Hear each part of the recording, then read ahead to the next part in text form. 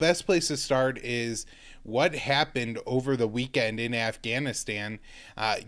People are maybe predicting a siege of Kabul, but that really didn't happen. And from the time I record the show on Thursday, where I think I said 11 of the capitals, including Herat and Kandahar, had either fallen or were surrounded at that time. Now, essentially, the entirety of Afghanistan has fallen into the hands and control of the Taliban. So, what the hell happened? Yeah, man, I would say this last week in Afghanistan has been extremely eventful. And these last few days, especially, I think will probably go down as pretty important in the country's history. This is kind of a turning point in the last couple decades, at least. And, I've gathered up a bunch of details and stuff about what's happened today. I may jump around a bit. So, yeah, definitely feel free to interrupt me or jump in whenever you want. But earlier today, on Sunday, when we're recording here, the Taliban, as you said, did move into Kabul. They took the city, they took the national capital. The Afghan government has collapsed completely. Most top officials, including the president, Ashraf Ghani, have fled the country, and the Taliban has taken over. They won this war, I think, in the most clear-cut way a military force can win a war, capturing the capital city and really most of the rest of Afghanistan, for that matter, in these last few days. And people have been saying, I think quite aptly, comparing it to the fall of Saigon in Vietnam. And this all happened sort of very suddenly today in the space of just a few hours. You and I, we've been covering the Taliban offensive on the last few shows. And starting maybe 2 weeks ago, they really began tearing through all these provincial capitals. And we discussed maybe the first, as you said, 5 or 8 or so on the show already. But by Saturday, that number had jumped to over 20 provincial capitals they had taken. And then today, Sunday, they now pretty much control 100% of Afghanistan. People can see this chart we have up on screen, as well as some of the graphics we've been showing that visually shows you just how much of the country they control. Afghanistan has 34 provinces, and some of the reporting I've seen puts them in control of 32 or 33 of them.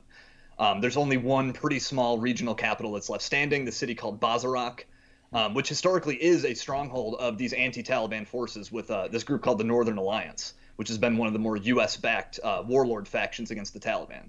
However, by population, this town of Bazarak is very small. It's kind of a backwater. And, we were talking off air that if the Taliban wanted it, they could probably contest it pretty quickly. But otherwise, in addition to Kabul, the Taliban has captured most or all of the important cities over the last few days. Kandahar, the second largest city, Kunduz, Herat, Mazar Sharif, Jalalabad, Lashkar Gah, all of the major cities in Afghanistan, every single one. And again, yeah, people watching the video can see sort of just like the list of how many provinces have fallen just in the last week or two, as well as the dates on that chart. They can see just how quick that's all happened. It's right. Just in the space of a couple weeks. And I mean, you could see, well, like the first dates are August 6th, August 7th, 3 maybe on August 8th, 1 or 2 on the 9th.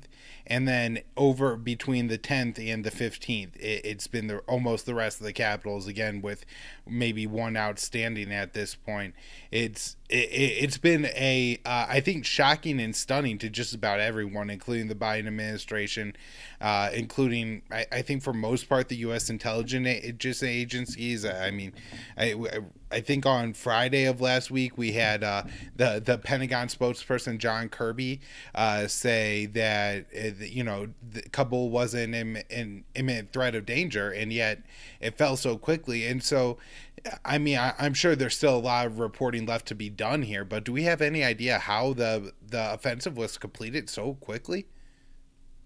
Well, it seems that the Taliban mostly marched into Kabul without a fight. Like there were some reports of explosions around the city when they were marching in there, but there didn't appear to be any big last stand by the government, to hold them back. Just as with many of these other cities, it seems like they just folded and fled pretty quickly.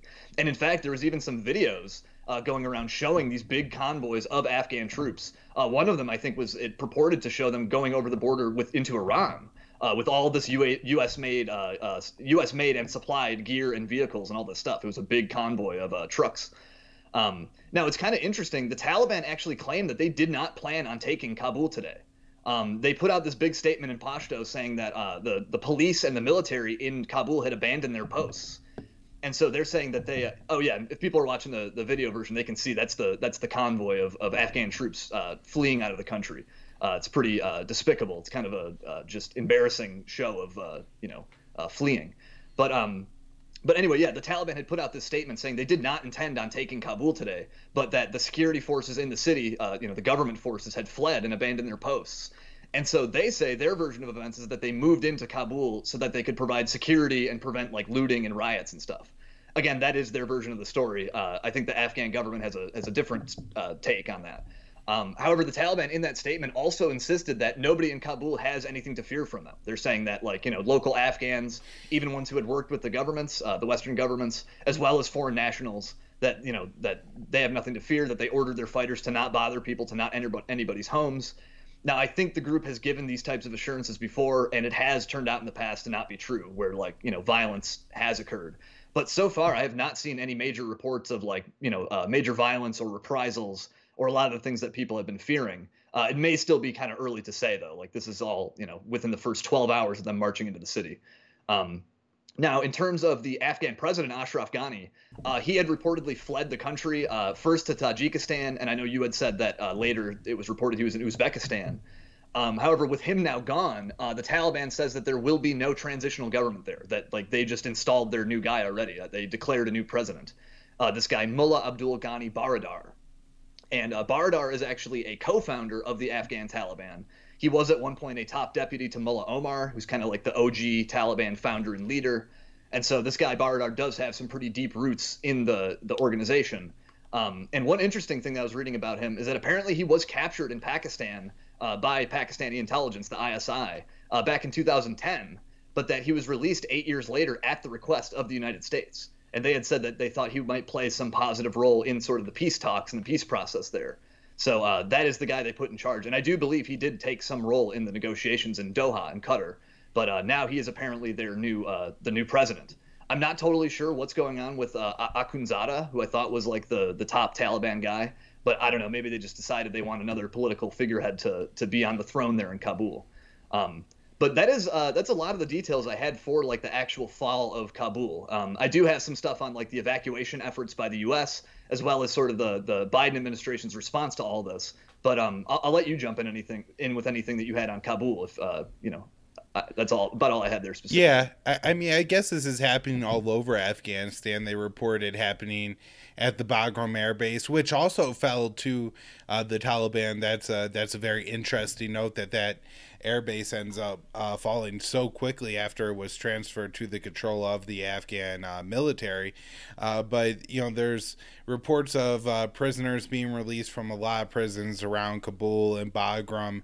Thousands, I guess, of former you know, Taliban fighters that are, I guess, current, even possibly Taliban fighters that were held captive have now been released. And you could see different video of it. You could also see video of a lot of equipment at bases that the Taliban have captured. Now, I have seen some reporting, Will, that suggested that while it looks like, you know, that some of this equipment is probably functional, it may be missing like parts, components, and pieces, and that's why it got left behind, is because it wasn't running for whatever reason at the time. And so there's pictures with, you know, with Taliban and Black Hawk helicopters. I'm not sure if any of these Black Hawk helicopters can actually fly, you know, not to mention the fact that the Taliban probably aren't trained on them and can't maintain them long term, you know, repair them into, you know, there's specific parts that you need that could be tricky to do, and maybe they figure out a way. But at the same time, there are a significant number of weapons that have fallen into Taliban hands, including weapons that are, you know, multi-million-dollar weapon systems, and